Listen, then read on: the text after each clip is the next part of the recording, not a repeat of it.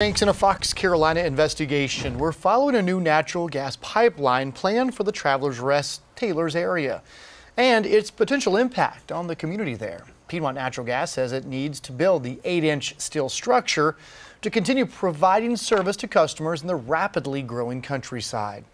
But some homeowners are concerned about possible environmental impacts from this pipeline, so we're talking to officials on both sides of this issue. Fox Carolina's Matt Kaufax joins us live tonight after talking with Piedmont and local environmental group Upstate Forever.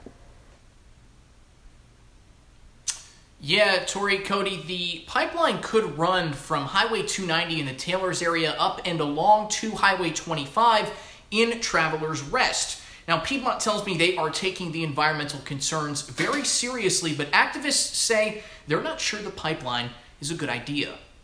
Jennifer Sharp with Piedmont Natural Gas says it's about powering homes. It's our responsibility to respond to growth in the county and the needs of our customers there, current customers and future. She also adds they're still at least a year away from any construction. Piedmont is incredibly early in the process.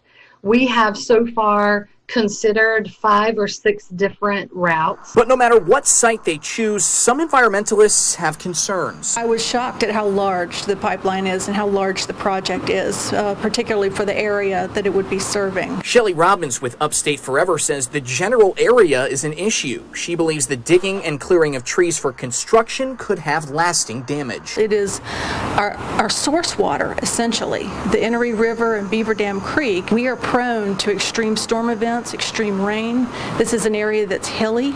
Our rivers and creeks are flashy, and the potential damage due to erosion and stormwater runoff could be significant. But Sharp says Piedmont's goals are the same as Upstate Forever's. We live and work in this community too.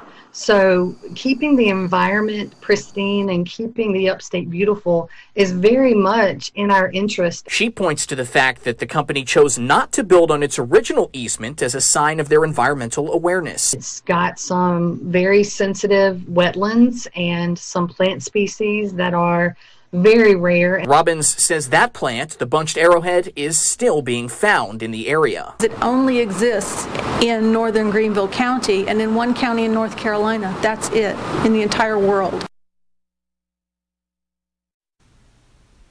And Piedmont again wants to emphasize how early on they are in the project. They told me today that they still have a lot of research that needs to be done before they come up with an official site and then move on to a shareholder meeting where they will present the final plan. They firmly believe that the need of their customers justifies the scale of the project, but that's just something that Upstate Forever says they do not see. They don't believe that it's justified. So a lot more to follow up on this. Live tonight, Matt Kaufax, Fox Carolina, the 10 o'clock news.